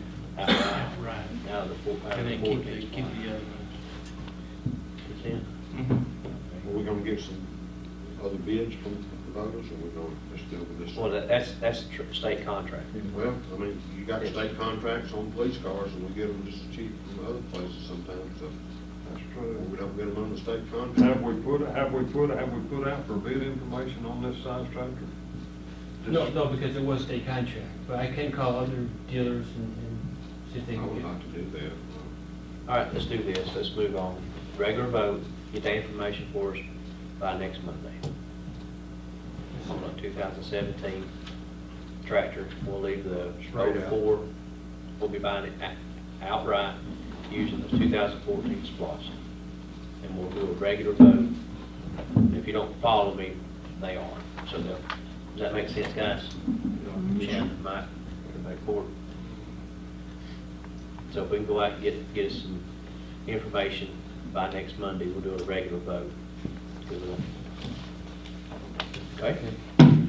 Next, let's talk about the crew cab that was crashed. And actually, how's Brian feeling? Is he recuperating from the soreness? He is. He just got some shoulder issues. Nothing happened to his thumb. He's got something wrong with his shoulder now, so he's going to physical therapy now, but he's doing good. For those who don't know, we had a county employee who was driving this particular truck we're referencing, was coming north, crossing Highway 115. Yes. At the bypass, and a truck pulling a boat T-boned him, correct? And tumbled out of the truck. I wonder he hadn't got hurt worse than what he did. Yeah, very world worse. spaces. My son saw it. He was back there watching all of this. So it's gone, and we got $10,157, 24 cents from our insurance company, correct? That was less our deductible. I went They're- with the other guy. Yeah. Right, the way that this will work is ACCG handled the claim. Then they will subrogate that with the insurance company that was at fault. We should get a check back for the $2,500 deductible that we paid. So Is that standard policy? I Yes. mean, they have to go through this? any insurance company I've ever worked for, that's how it would work. ACCG is going after, Yes. they're gonna go after the other guy's Yes, and insurance. then of course, Yeah, Okay. they're also, they'll also be seeking, subrogation with his workers' comp claim and the whole 9 yards. So that number will actually probably be more like 12,600 once we get that check back. I understand that. So the guy did have insurance? To go buy me a Yes. truck like a wreck for $10,157 is what I tell. What model truck you can't do that? 05, 2004, 2005 F2. F-250, 2005? Yes. They're just gonna give us $10,000. I think it had, how many miles did it have on it? It was a high mileage. Yeah, I can't remember, but it was quite a bit. 143 or something like that. I didn't know. How many yours got, Craig? 595. I talked about the one you drive. Oh, I'm sorry. The one on the golf I'm still cart. driving that one. You're talking about running. All right, you're asking permission to bid a replacement for this truck. Yes, sir. I think we're gonna need a new truck. Yeah, we're gonna need a new truck. I just disagree with what they're paying us for the one that we wrecked. I'm just sorry, I just think they're lowballing us on our wrecked truck. Well, no, granted, that was our insurance company. That was ACCG. It was a diesel truck, right? Yes. Guys, for a diesel truck, four-wheel drive, 254. You're on the board of managers over there, Frank, got it?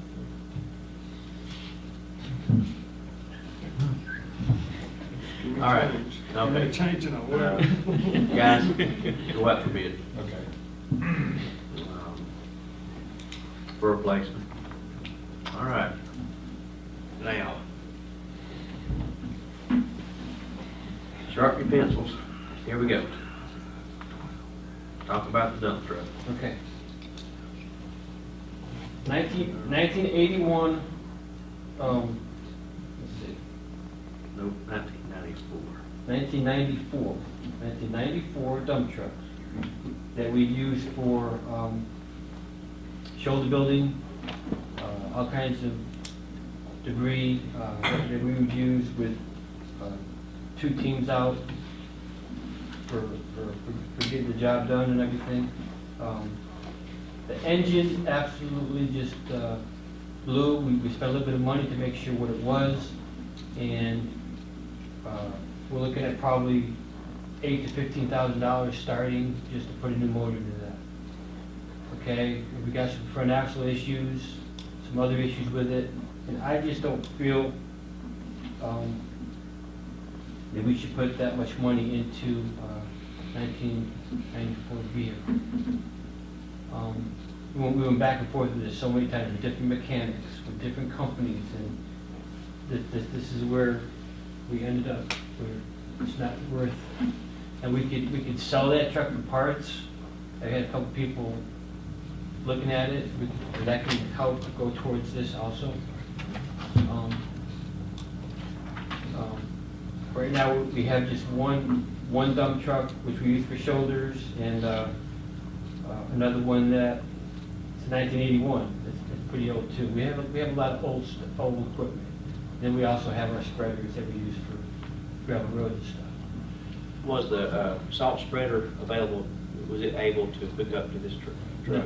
No, we have three spreaders that are made for spreading gravel, and then we have 2 small dump trucks that we use for small things, and that's what the plow goes on, and the new spreaders. And then we have the old 81, and then this one that blew, and then the other one. The last time we bought a dump truck was right before Doug Dockery left. We bought, was it 2 trucks, and we took the body off of one and put a new spreader on one of those trucks. Something like used that. truck, yeah. We bought, I think You I'm found a right. good deal on a used one. We found 2 good deals on used trucks. We bought those trucks. We took one off, took the body off of it, and took it and had a new spreader body put on it. I think, was it yellow or was it one of those trucks yellow? Yeah, it was yellow. And the other one was red. We're both on Max. We went to both Max trucks. I believe that's right too.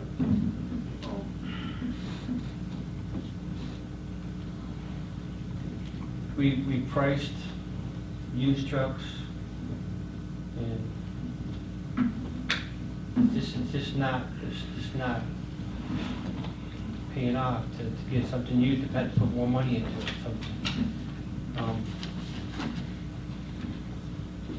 You know, we've done a lot of research on this. Well, like I say, one thing, a dump truck's cheaper than a fire truck, that's for sure. You know, And I didn't mean that slap towards you, David, but you take me away. Did David have 300,000? So we can get some thick mill polyurethane, just put it in the back of the dump truck and put a sump pump down in the back of it, try to do a fire truck. You can try that. I think it's what we've been doing for years, sir. You know, we asked them on one hand to, I'm as tight as y'all are, but this is something, if we gotta have, we ask them more and more every year on these roads. We are doing a lot of road work. And it's just, they want to, what kind of price, you're the truck man, and then too, is that high or? I don't know, I ain't never been able to have before done like that in my life. I've always had to buy used stuff, I ain't never had a new truck. Let me ask you, we all got areas that we know a little more about it. Guys, what do y'all like better, Max or Freightliners? Mac, I do have Mac, for dump truck, if you go dump truck, they do Mac. We had a nice Mac come in for a demo. Nice. Who was that price on the Mac through? Who was it through? That was, Was that through Harrison and Allison and Gainesville, down to Mac Place? it was in Gainesville. What he's asking here is to go out for bid, so it'll make it official. So But what about, we still have the ability to either turn it down or not. what about maintenance on these trucks? I mean, we can pull all that maintenance in our, so we got people Yes, sir. that would work on either one, a Mac or a Freightliner? Mac, Yeah. it's still Mac. He's ready to do it. Most of these are gonna be under warranty. Yes. Some period. What they call it, Guys, why don't we go out for bid and see what we've got, so we know what we're dealing with for sure, then we compare warranties to what we're now, and we can make that decision. Ms. Shannon, on this dollar amount, how long a bid process do we have to go out on this? On both of those items you talked about, bidding the crew truck and the heavy dump truck, both those would require advertised sealed bids. Okay. A 2-week period. Advertise? There. All right, so advertise. All right.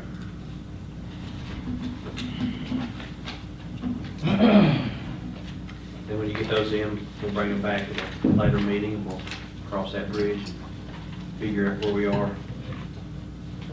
And by that time, we'll have an update regarding our SPOS funds and so on.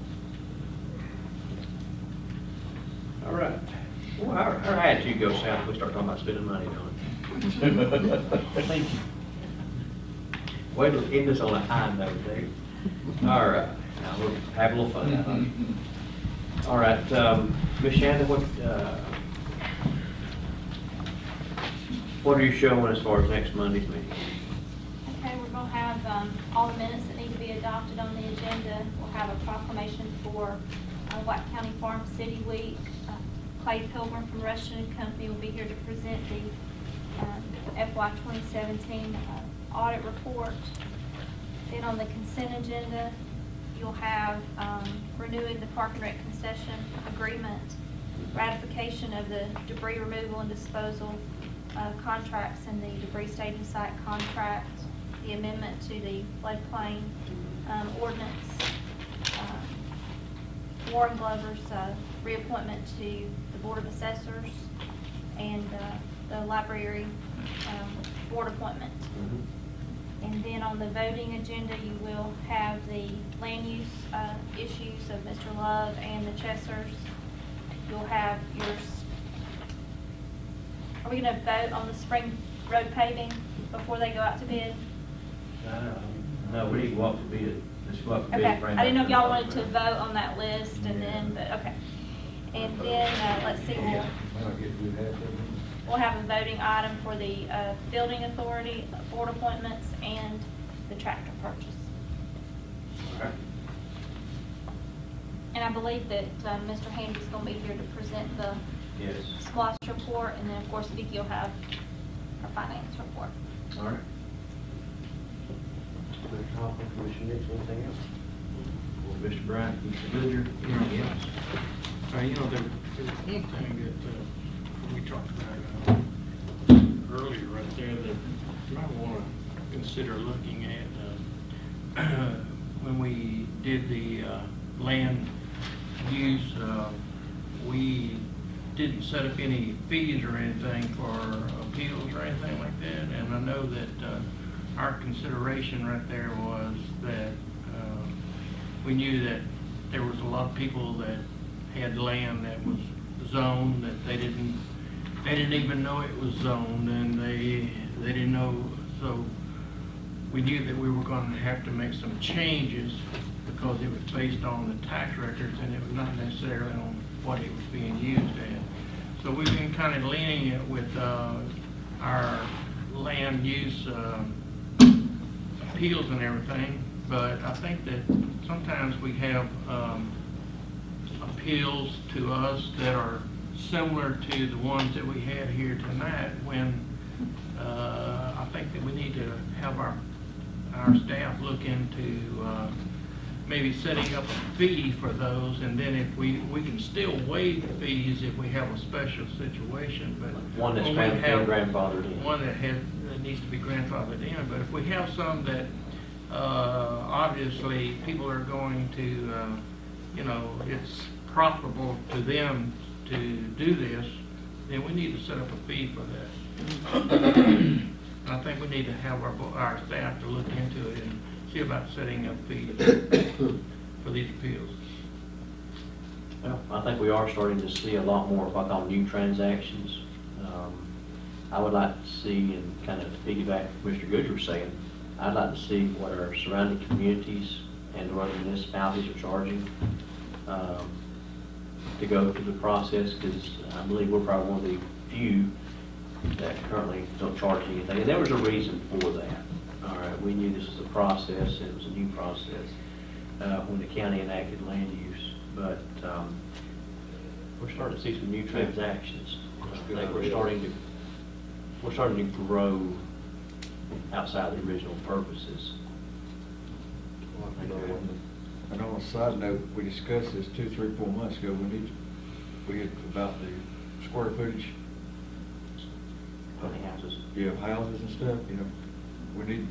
I'm telling you, we need to look at that one way or the other. So they're gonna start stacking them. Yeah, I'm not doing that, put that on the work session. I hate to do it, but. Yeah. Well, next work session, a request being made up here, let's discuss the subject of tiny houses. I don't know if that's the right term, but that's what they're home and garden, or do it yourself, somebody's doing something. And Mike, if you would, send us out, I know you've got some data regarding maybe what other surrounding communities are doing or have said.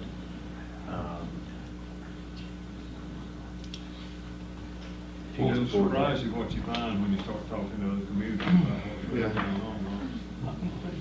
Some of them don't do anything. We'll send out the deal. Okay. I've had a few questions about what our meeting schedule will be the next meeting cycle. The work session would be normally held on November 27th, which is the Monday following the Thanksgiving holidays. And I just needed not that anyone has expressed any kind of preference or anything like that, but folks are starting to ask for the next agenda cycle what the meeting dates will be, if we have any idea with that. Thanksgiving will be on the 23rd. Yes, work session the 27th. Now, what we may do, because that is Thanksgiving week, let's move up any request from staff to be, we normally say, the 22nd, which is a Wednesday. Let's bump that a little earlier, because I know folks will be going on vacation.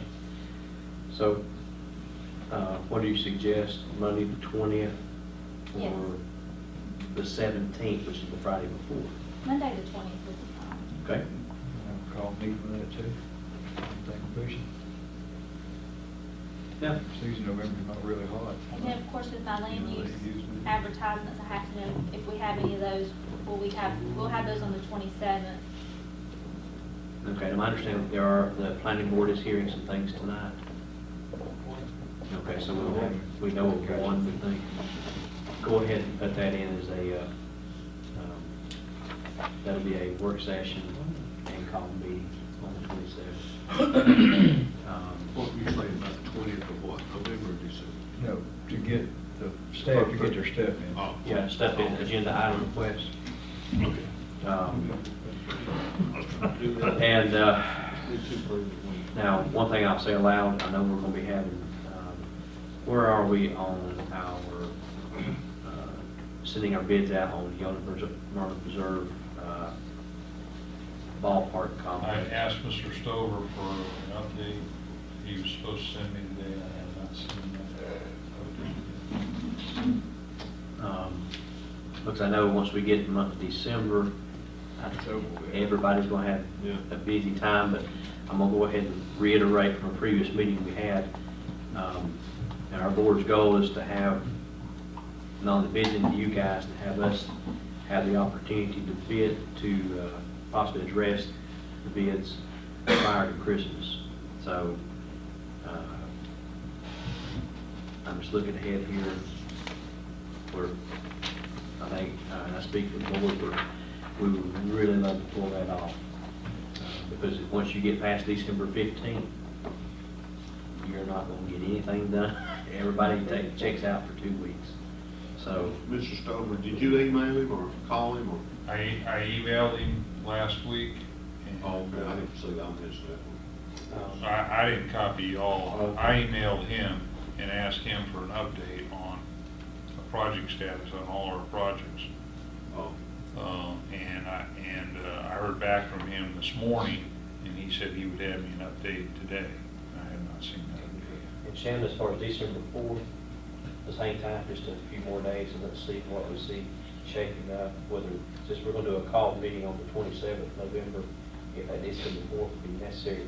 Since we know we're going to have another call meeting on or before the 15th because of Yonah Preserve's bids coming in. So I'm just looking ahead here.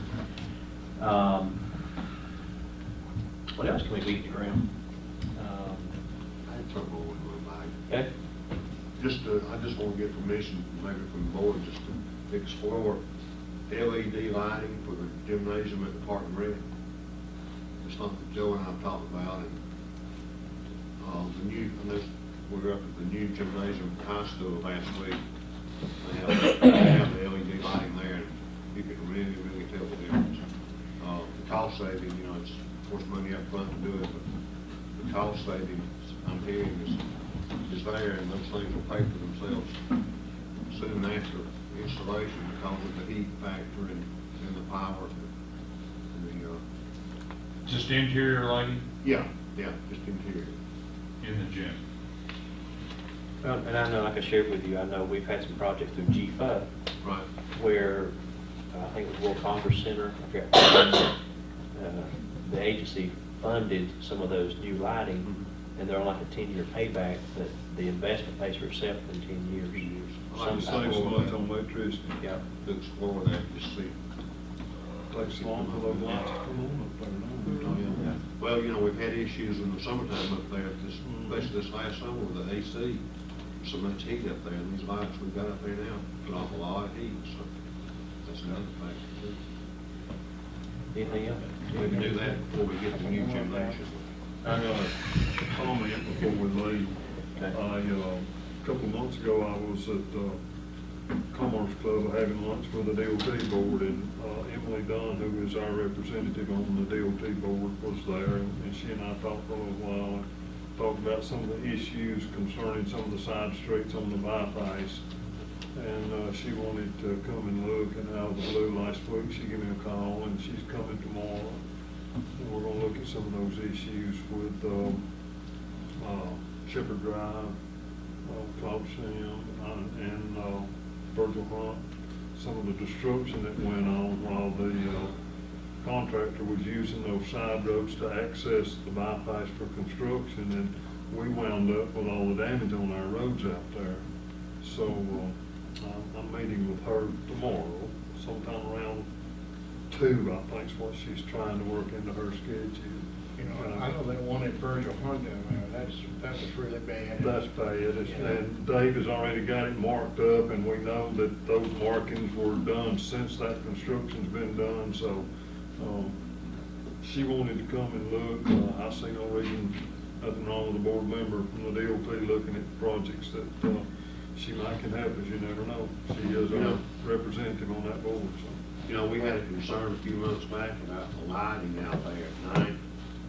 Remember on 115 in the parkway? Yeah. I didn't think anything about that then, but I've experienced that several It is times pretty dark. myself. It is dark. If you're pulling off Texting out Valley Road on the 115, first of all, it's really dangerous to try to turn left there because you got stoplight there. It's really, there's something bad's gonna happen there. But it's really dark through there. It's really Well, we're gonna look at that, we're gonna come up and do Virgil Hunt and out Proclamation and Shepherd Drive and anything else in the rest of it. I told her I would try to keep it to bypass issues, Appalachian Parkway issues. To piggyback, Lynn, about your comment, just like to see next June, GDOT's going to close down Roy Head Bridge. We had this conversation, I think they're going to put a temporary stoplight when they do that project next June at Tesney Gap Valley Road, Highway 115, because they recognize. Oh, really? Okay. That's going to be temporary, but they recognize how dangerous that is. So what are they putting temporary there for? Because For the bridge bypass. See, Okay. Tesney Gap Valley Road is going to be a temporary cut through. I got you. While they shut down, or they were going to send traffic all the way up, Yeah. alternate 75 to Helen to come back to Cleveland, Yeah. which made 0 sense. Well, if we get a temporary one up there, then maybe we can go from there with that, see. So I'm just sharing that. Yeah, it's hard to give people something and then take it away from them. You have to get used to it. That's right. I understand. Exactly. Anything else? All right, ladies and gentlemen, I hereby. I just want to mention, you all talking about, or Lynn talked about the lighting out there, whatever, at 115, at Tesney Gap. On that west side, when the security lights keeps going off and on, it doesn't stay on all the time. I've noticed that early in the morning when I come to work. That might have been, That might have been the case with me that night. HMC put that line up, so we'll follow it with HMC. And just keep it simple. I'll contact HMC myself. Well, I'm gonna also, tomorrow, I'm gonna reiterate to Ms. Dunn that, especially at the Walmart, at the red light at Walmart and the red light at, where you turn to go into Cleveland, somebody somewhere has got to recognize that that speed limit needs to drop about 10 miles an hour there before somebody else gets killed there. Now, I'm just telling you, you can't go through, in the state that we live in, speed limit 55, we all know that means 60. Everybody that, yeah, unless you're a turner at 65. But I'm telling you, you cannot go through a red lighted intersection at 55, 60 miles an hour without eventually something happening. Now, why they can't recognize that speed limit when you come off of the hill down, if you're going south on Appalachian Parkway to the first red light, why they can't recognize that when you approach that red light, that speed limit should change to 45 miles an hour till you get through that red light down at Walmart. Well, if you recall, about 6 months ago, this board And one of the few things we can get along with the city of Cleveland about, city of Cleveland, and I think the school board, we all sent letters to the state stating between those two intersections, it needs to go to 45. They listen like a sack of salt. So that's why I'm gonna take a board member down there tomorrow, and, if one of y'all want to go down there and come to about 65. Give you a text about that time. All right, folks, we're done. Meeting adjourned. Thank you.